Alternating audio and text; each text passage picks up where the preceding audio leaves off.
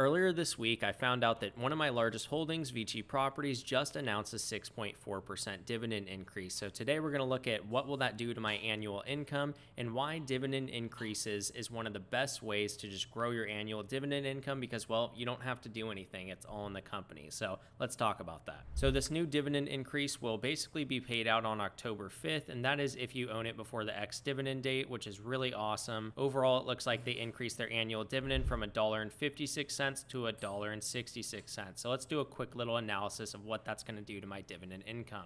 All right, so I got a before and after section over here. Basically how this is set up is it shows the shares, the average price, current price, dividends, all this. So my shares, that's not going to change. It's still 146.8. Same thing with my average price. This is before and after, and same thing with the current price.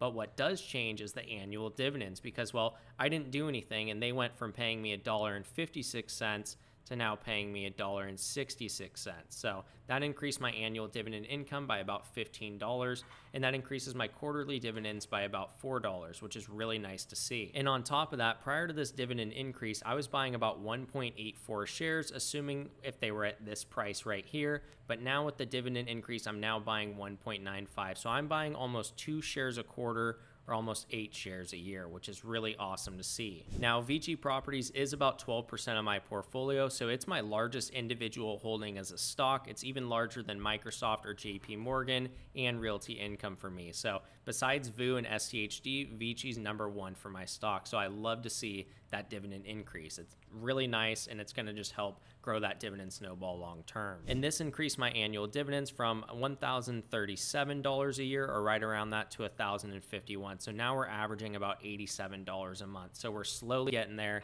We're on our journey to $90 average a month, which will be really nice. Now, normally for a lot of my holdings, if they announce a 6% dividend increase, don't get me wrong, I would be pretty happy, but I wouldn't be as excited as I am with Vici. And the reason I'm so excited with Vici is because, well, they have a pretty high dividend yield. So seeing that increase is already really nice.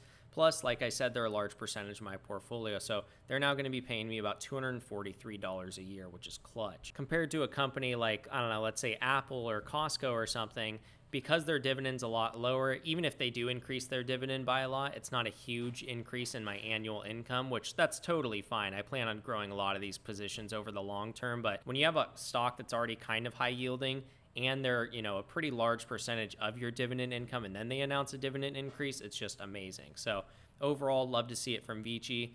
Doesn't surprise me. I'm really hoping to see that just continue to grow over the long term, but definitely excited to own them. And I think I'm going to continue to buy some more of them because the REITs are getting beaten down pretty badly right now due to the high interest rate environment. But overall, I'm not worried about them at all. I think them and Realty Income, both their earnings look really good from what I've seen.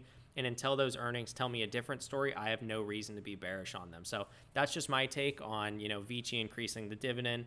Overall, love seeing it, love seeing the business continue to grow, and I'm probably going to keep buying. So that's it for me, you guys. I hope you enjoyed this video. If you did, drop a like down below, hit that subscribe button, and I'll see you in the next one. Peace.